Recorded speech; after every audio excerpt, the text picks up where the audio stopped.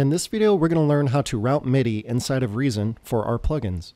First, you'll want to add the effect to your audio by right-clicking on the audio in the rack, selecting Effects, and we're going to use I Wish for this example.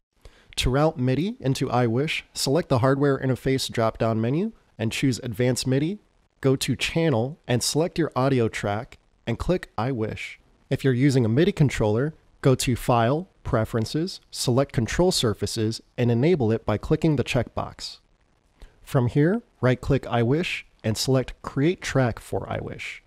To add MIDI notes, click on the New Note Lane button and draw in your MIDI. Let's listen to a before and after using I Wish on our audio.